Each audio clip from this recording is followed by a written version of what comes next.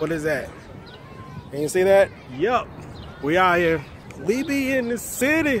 We be in the city. The city of Paris.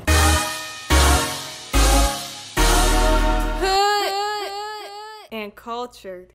So we're at the Keflavik airport. It's like 5 in the morning, 4:40 something. Got a quick flight, go over to Paris. Super cool shuttle driver back there. He was awesome, had us jamming early in the morning. So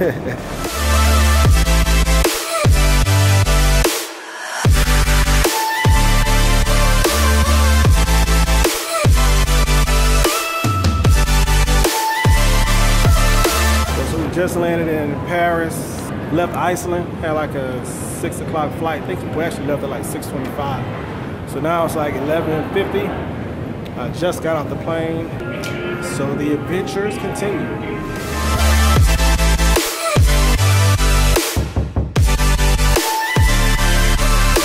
We went from Iceland, we were there for a few days, and we took a flight over to Paris.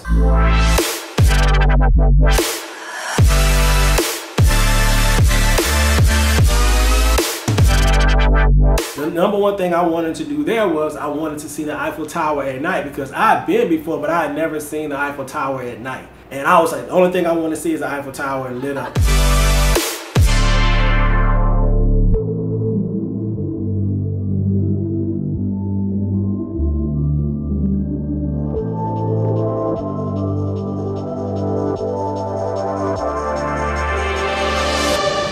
So we're at the metro station down here in Paris. The machine says it takes credit cards. Whenever we put the credit card in, it gets denied. So now she'll ask me a bank card. So now she's trying to put in some money. This has been very interesting. Trying to get on the train, trying to make it to the Eiffel Tower. We're going to get on this train somehow. We might have to jump the turnstiles. Okay, go back down. Trying to get in there, that's all we're trying to do. The struggle has been so real. Oh my goodness. This has been crazy. It takes you and me, right? We're the ones. It takes two to get some tickets, right? We got some tickets? Yeah, we got tickets. Now am I gonna get a receipt? Tickets! Woo! Finally.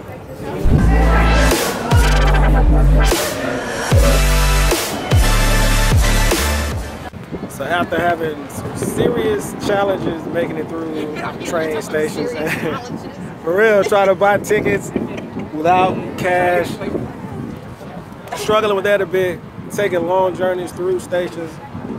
As you can see behind me, we made it here, Eiffel Tower. I came to Paris before and I saw the Eiffel Tower, but it was during the daytime. I never saw it at night, so we're waiting for the night lights or what have you, but this is pretty cool. We have made it. Eiffel Tower, Eiffel Tower, Eiffel Tower. Literally, as soon as we got off the train, came up the escalator or stairs, whatever they were, went to the edge of the building, made a left, and like the Eiffel Tower was right there just in its glory. This is what I've been waiting on. Not all of my life, but a nice little bit of it. Look at this.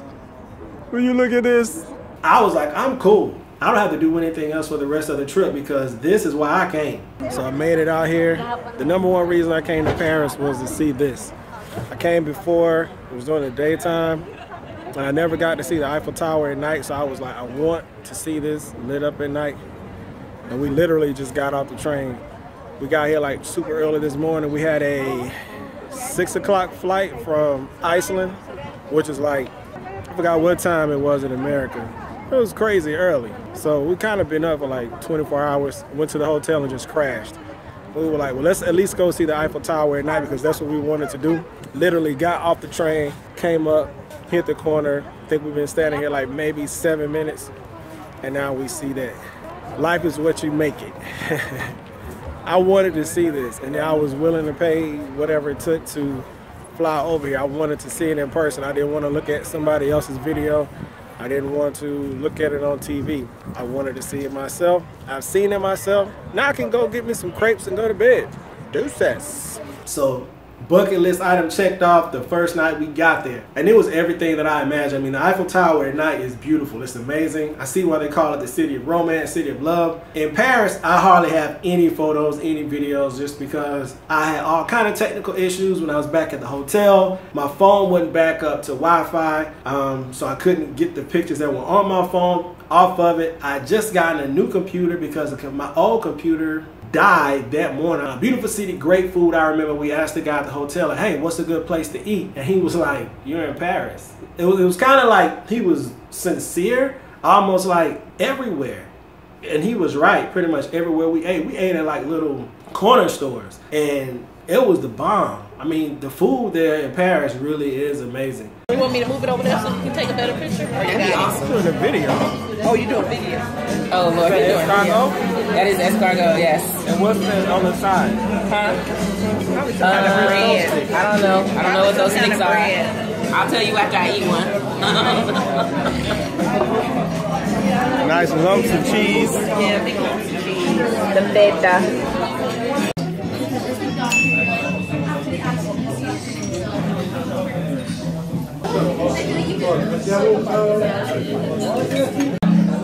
Oh, is it like lava? Is some stuff gonna ooze out?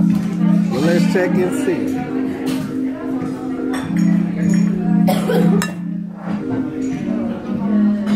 Look at that. Yummy, creamy gooiness. Yummy, creamy, gooey. I had fun. You know, Paris kind of reminded me of like New York in a sense, where just the feel of it. You know, of course, a lot of our American cities are based on these other European cities. A couple of days later, we went up the Eiffel Tower. We are going on a walking tour. Actually, we headed up to the Eiffel Tower. Cut the line. This is our tour guide. She's full of energy and full of love. Let it go, let it go. So we're getting ready to go up the Eiffel Tower, taking a tour. See if you can see what's behind me. Boom. What is that? Can you see that? Yup. We out here. We be in the city.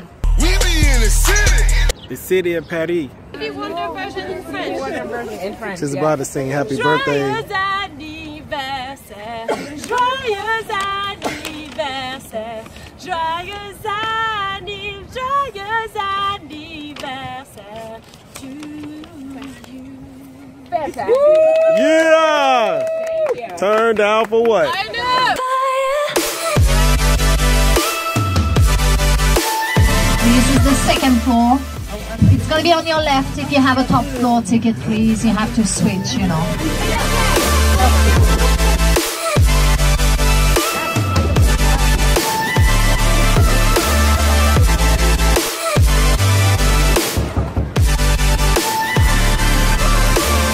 Second floor of the Eiffel Tower, which is really about 50 floors up. I don't know how far up we are, but it's not the second actual floor. It seems like this is the second floor. I'm like, okay.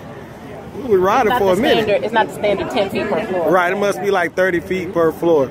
And apparently Paris has a downtown area. I don't know if there's uptown, midtown, side town. But they have these skyscrapers that I've never seen before. And down here is where we took the pictures the other night when we saw the Eiffel Tower lit up. We were like right down there. Boop. So yeah, it's pretty windy up here. We are in Paris. Okay. Bonjour, my friend.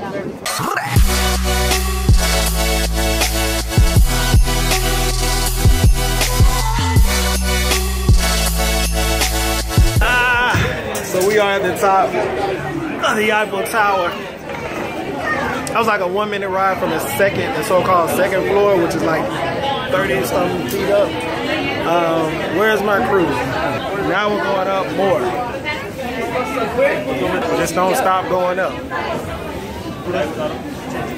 behind me. I don't think you guys can see out that window.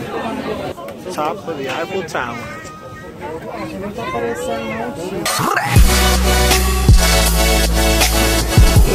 That wind almost snatched my phone out of my hand.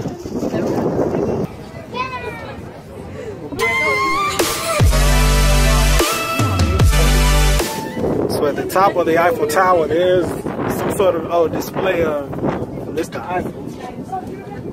Yep, that's in French. Ah, here we go. Accompanied by his daughter Claire. So let's take a look at, I guess that's his daughter in there. We look through. And one of these guys, I guess, is Mr. Eiffel. I see the name tag there, Gustav Eiffel. So I'm assuming that that's him right there. Though he looks a little more dignified, like he's talking down to him. But then again, maybe he's explaining to him, he doesn't quite get it. Like, yeah, this thing is going to be awesome. The world is going to come see it. And he's like, nah, man, I don't really think people are going to want to come see this. He's like, yes, they are. Trust me. Look at my suit. I know what I'm talking about. And he's like, look at my suit. And my shoes, I think I know more. So took the elevator up and got footage of that. That was really cool. And if you're ever in Paris and you have a chance to, because I didn't do this the last time I went, prior to that, go take the ride up the elevator and just check out the view when you get up there. Like, the city looks amazing. You know, life looks different from above. When you're down on the street, it's a totally different feel. But when you get up there, it's a whole different vibe. Then we took a night river cruise around the city. That was cool. I have absolutely no footage of that because by that time I had no more capacity. I was pretty frustrated about that, but it is what it is. I still have the memories. Unfortunately, I can't share that with you guys. But so we left Paris, made our way on back to the U.S. at our stopover in Reykjavik.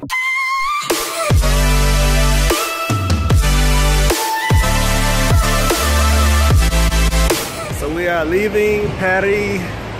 About to get on Wild Air to Terminal 1. About to make our way back to Reykjavik so we can go to Boston and then ultimately to our respective destinations. It has been real. It is time to bounce.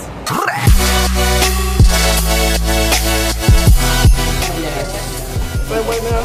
Yes. Are you ready? Oh my goodness. I had like a 1 or 2 hour layover, and this is when we saw the snow. The funny part was, while we were there was absolutely no snow, which I'm cool with because it was easy to drive. And the pilot said, welcome to Iceland, you know, the land where we have 4 seasons in a day. And it's true, because like, it could be raining, sun will be out, then all of a sudden it'll snow, and then it'll just switch. And it literally did that while we were on the plane. Like, we landed, it started snowing really bad. I was like, oh wow, it's snowing, look, it's beautiful. Then as we were heading out, it was like rain and clearing up again. Like, wow, that was quick. So that was pretty cool. Rent a car. I was trying to think of the place where we rented a car. I have to look it up and put it on the screen. But they were amazing. I have to tell you about that. We rented the car. We actually found the car while we were at the airport and found this company. The folks were super amazing, super friendly. They came and picked us up from the airport. We went back to their office. They had free cocoa, and I got sugared up on cocoa. Oh my God, I was like bouncing off the wall with cocoa. But the staff there was amazing. I really wish I could think of their name right now, but I'll pop it up on the screen. So if you ever need to rent a car, check them out, because they have all of their cars are pretty much new, because it's a younger company. I think the company's only been around like maybe 3 or 4 years or something. So their fleet is young, and the people are super friendly, super helpful, young, vibrant crew. So yeah, check them out. Have fun in Iceland and hit your boy up. Let me know what you think. Let me know how your trip was. Share your pictures. And until next time, I will see you in the skies. Deuces. So it's about midnight. Finally landed here in Atlanta after about 12 hours of flying. That's 12 hours in a plane, 3 different flights. First flight was from Paris to Iceland. Second flight was Iceland to Boston. Final flight was Boston here. Exhausted. had a fun week. I think I went to bed about 2 or 3. Had to wake up at like 7. So I've been up ever since then. This is the other side of travel. Travel is fun. You know, you're going to all these wonderful places, seeing these really cool things, but it can be exhausting. I'm tired. I'm ready to go to bed. I have 2 workshops to teach tomorrow. So hopefully, prayerfully, I'll have the energy to put forth my best performance for those who are in attendance. I'm sure I will. God will be with me on that. But yeah, just want you guys to see this side too. It's not all glitz and glam. Some long days, man. I'm ready to go to bed. I want to eat, but I'm ready to go to bed. I will see you guys in the streets or in the skies. Deuces.